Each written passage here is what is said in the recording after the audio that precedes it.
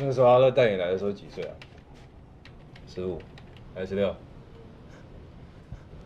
啊，开刀不打麻药，很帅哦。你这个啊，还是要去大医院检查。所以他要住院吗？不用，他等下旁边找个病床躺着等死就好了。哦，那你去那边躺一下吧。2个都是挂脑神经，当然要去大医院啊。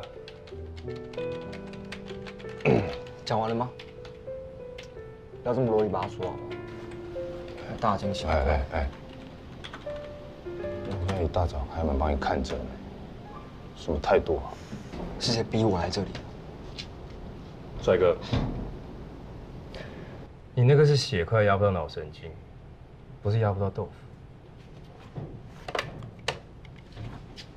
唉，幸好小宝不像你。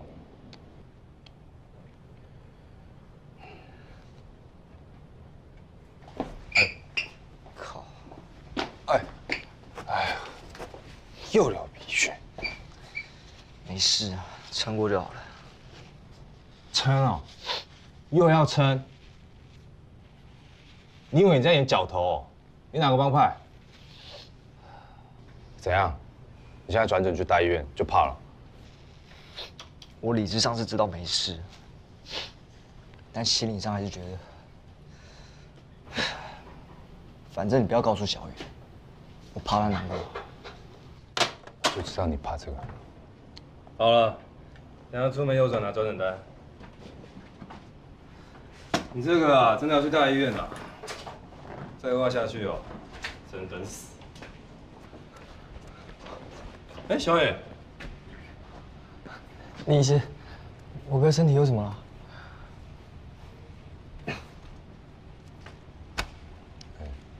好好讲哦，我去拿转诊单。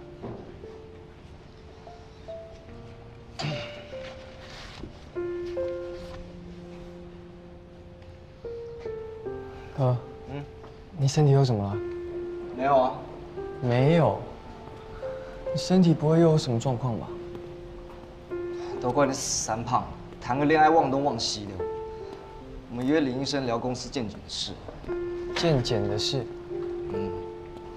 林医生就很忙啊，就刚好早上有空，所以我们就过来了。健检你不去大医院，在这里，公司的财务不会有什么危机吧？反正交给熟人处理比较放心嘛。林医生人脉那么广，我们就当做给他做一点业绩啊。哥，你今天话很多，不会真的有什么事情瞒着我吧？我哪有什么事啊？每次都这样讲，最后又瞒着我做一些我不知道的事情。我真的好想拿绳子把你绑起来哦！不要瞒着我，乖乖的，知不知道？魏之远，你胆子变很大嘛？啊？要我乖乖的？该乖的是你吧？回家了。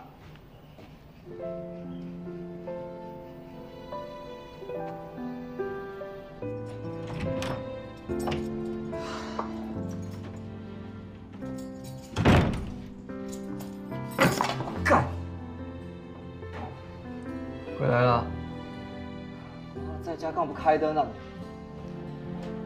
怎么还不睡啊？等你啊，等我干嘛？哥。你没有事情要跟我说吗？没有啊。我明天陪你去上班。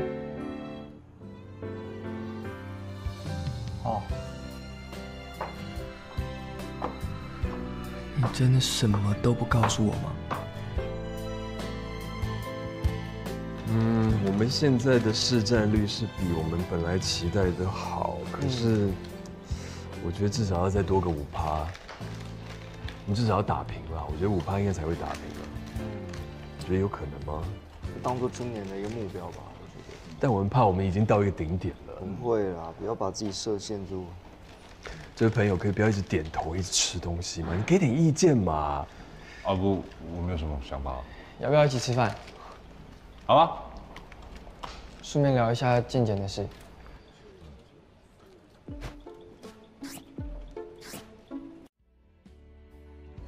你这个啊，真的要去大医院啊！再恶化下去哦，真等死。小雨，你真的没有话要跟我说吗？你觉得瞒着我什么都不讲，会比较好过吗？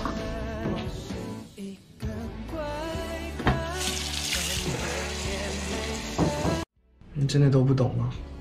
我要你不只是我哥，我要你难过的时候可以依靠我，我要你有什么心事都可以跟我说，我要一辈子跟你在一起，可不可以？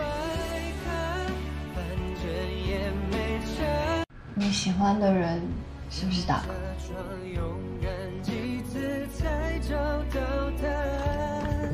谁是羊，谁是虎啊？就是攻跟受的差别啊！你是不是跟小雨在一起呢？如果你怕影响到公司，哎，起来，不要害怕，有我在。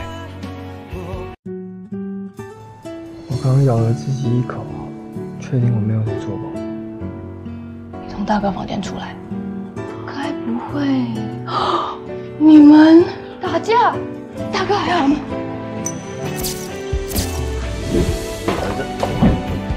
不喜欢哦。你又不喜欢啊？怎么了？干嘛这样笑？只是单纯觉得有人穿这么帅来接我下班，挺好。